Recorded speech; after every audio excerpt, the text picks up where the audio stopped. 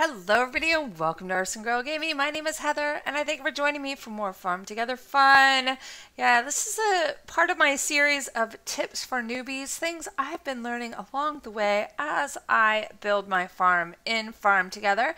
And today what I want to talk about is visiting friends. So we're going to start by going to another farm, which I'm going to do by exiting my game. And then find farms. All right, and I'm going to go ahead and start with someone who has a really big farm like Lord Bessa. Number one, because it's going to be beneficial to us. There's probably plenty of things to harvest. All right, so the reason I want to go in and harvest is because it's going to benefit me when I go back to harvest my farm. So not only is it fun to visit other people's farms, but it's really beneficial. So this is Lord Besso's welcome message. Please plow. Please help with quests. I'm trying to earn more medals, and they're away. So a lot of times we'll keep the farms open when we're not playing the game, which is a great thing to do. Oh my gosh, look at this farm. Holy schmoly. Let's look at the map. Wow, so they have a flat farm and they have the whole map open, and look at how everything is laid out. I'm going to do a video on the maps in the future, but for right now, if you see the little grids with the X's in them, those are things that are able to be harvested, and each of those points that are colored are points we can pop around to and from. So it makes it really easy to navigate.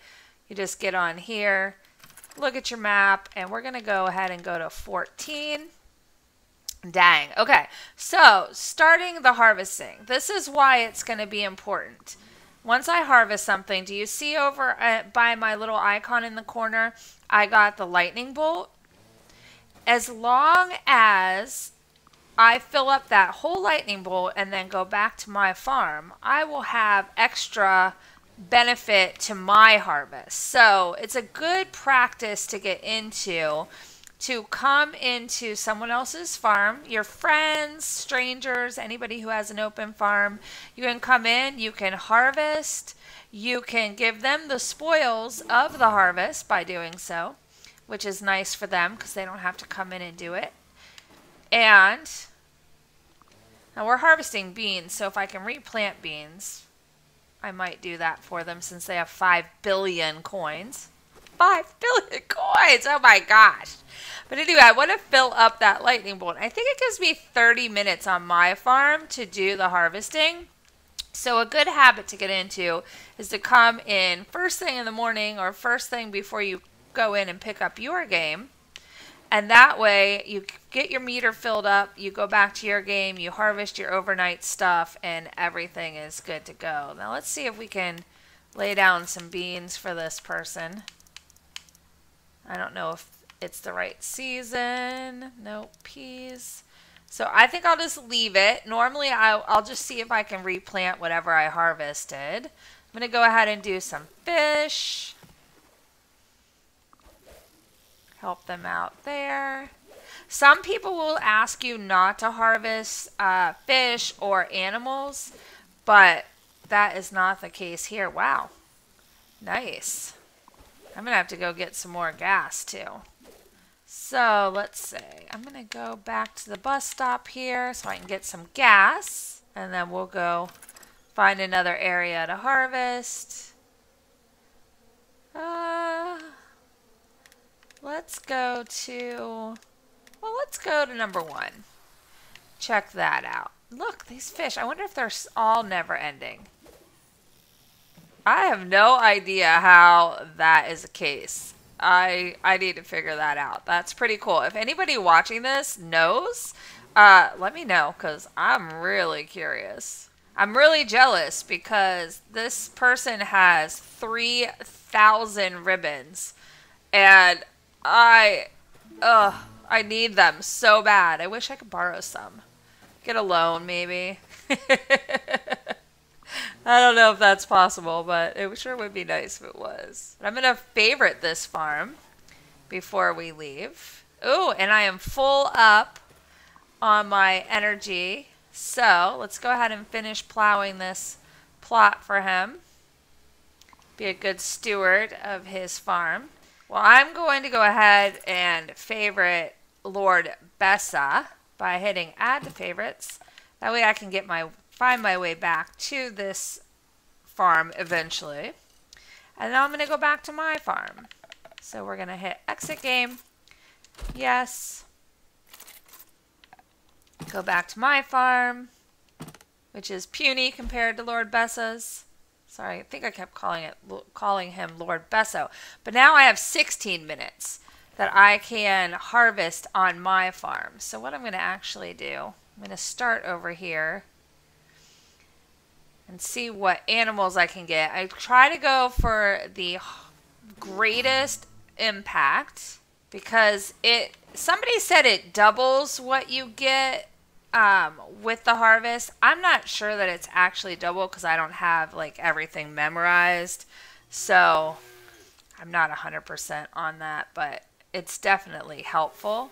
I'm going to come up here and do this crop because this is one of my highest payout crops. And it gives me a nice little way to start my day. I'd like to get to where I have 1 million coins and I sit in that 1 million very comfortably. I get there and then I spend it. So right now I'm not at a very good point for that, but I'm working on it. So you do see you get double, I didn't notice this before, but you get double the crop as well. So not only just double the money, I never noticed that.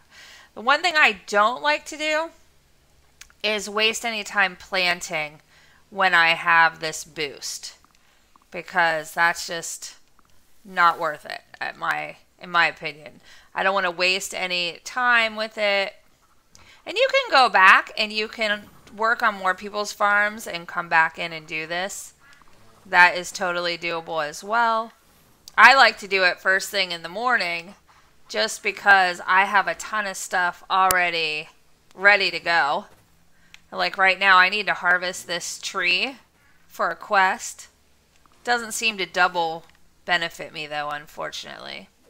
This is a really good thing to do as well when you are in quest where you need lots of fish, because it is definitely an easier way to double your fish haul.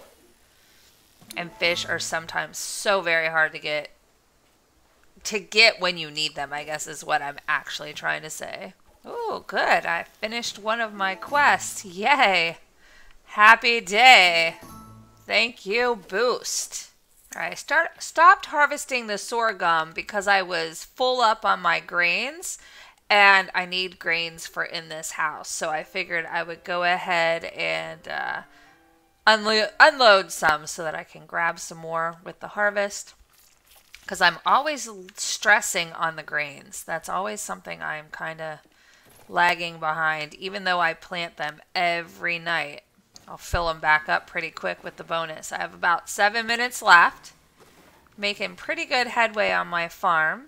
Grapes are full, so I'm going to go back and drop them off. I don't want to miss out on too much opportunity to get diamonds. All right, so I'm going to run out of time before I've harvested my entire farm, which simply means I'm going to go back to a neighbor's farm again and visit them. But I did do very well. I would say I probably ended up harvesting about, I will say by the time I'm done, I'll probably have been able to harvest all of my crops, if not most of them. Not any of my trees, or I should say not many of my trees, but it's just such a great way to start your day. As you see, I've already leveled up my farm 1 level, but before I'm done, I'm going to level up a 2nd level. And, you know, I want to take my time a little bit. I don't want to waste all of what I'm doing because I fill up my storage. So that's the other thing to keep in mind. If you have a smaller farm, you might want to invest in some additional storage so you have a little bit more room than you might have before you started going and doing this trick to make your day more beneficial. For me, I have a semi-larger farm and I need to do it too. So I'm going to add another barn just so that I have enough storage that I don't miss out. I don't want to miss out on fruits. I don't want to miss out on things that I can convert. There we go. I leveled up again. Convert into diamonds or other, currency that I can spend to spruce up my farm. So that is my look at using friends to your benefit, visiting other farms, and doing what's best for your farm while learning how to play the game and maximizing, what your takeaway is from it. Because, whoa, hello. Did not mean to do that. Just want to do that.